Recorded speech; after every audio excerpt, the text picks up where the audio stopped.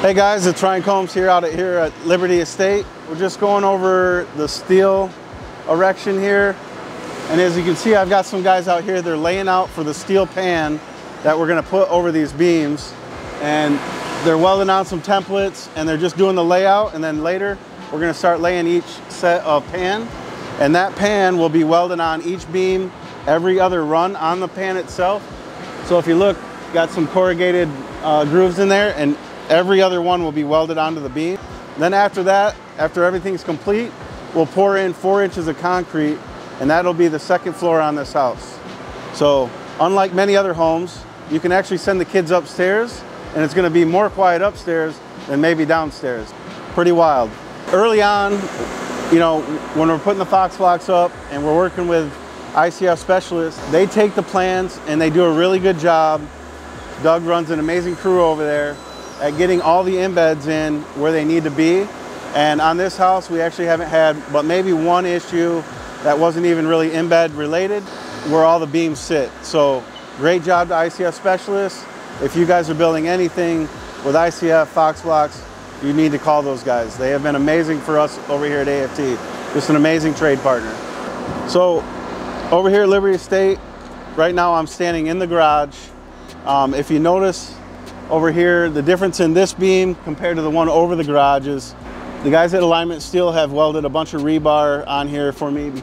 Now that we have this beam in over the largest span of the garage, we're gonna add some more ICF and Fox blocks, stack it up, we'll add the embeds, and then we can put our remaining 5 beams on and then continue on with the second floor on this side. What the guys will also do, they'll come back, we'll weld on some pegs underneath, and that'll be for any of the framing that we need to fur down the garage, add the arches. So we'll add 3-4 inch pegs, put on our 2x6s or whatever we need to frame that area. That way we can just drill the holes, put that 2x6 up there, and then frame down where we need on all the openings. But this this gives us the strength we need over those large spans. So we're up here on the pool lounge area. As you can see, we'll build up some block on the pool. And right here, there'll be some pool loungers with some large trees. But if you're looking at the house from here, you can see that we made 3 beams too long. No, I'm just kidding. So these beams are actually for a little viewing area that will be right outside of the exercise room. So these beams are made long on purpose. We'll have a nice viewing deck. We'll have a nice railing up there, and you'll just be able to overlook your entire yard of, the retention, the soccer field, the pool house, and a great view of the pool, right? So it's gonna be pretty amazing. And if you stay tuned, we're gonna get the rest of the pan on and start going on the second floor ICF. So right here, we're standing in front of the garages at Liberty Estate.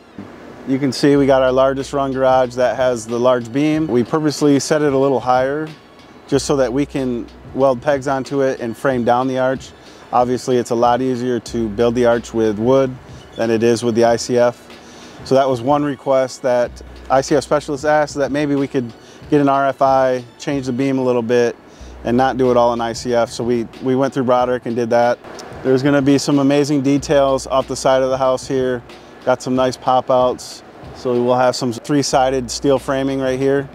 That'll give it the support. We have the porte-cochere, so imagine you drive into your beautiful driveway, you drive under this porte-cochere. On the right, it's gonna have some garbage cans in here, your recycle bin, all gonna be covered in a doorway so you never have to look at them.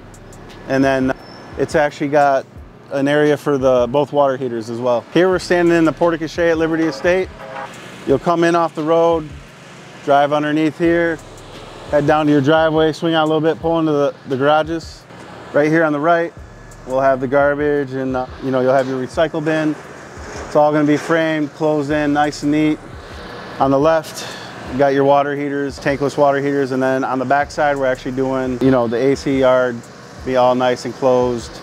Be 4 units on this side, we got a couple on the other side.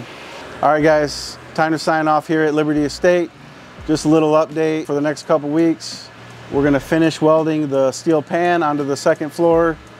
We'll go ahead and make sure that all the trades get through the floor, get any rough-ins they need, all our depressions down for the showers and good stuff like that. And then what we'll do is we'll come back and we'll pour the 4 inches of lightweight concrete over that, get us a nice solid floor.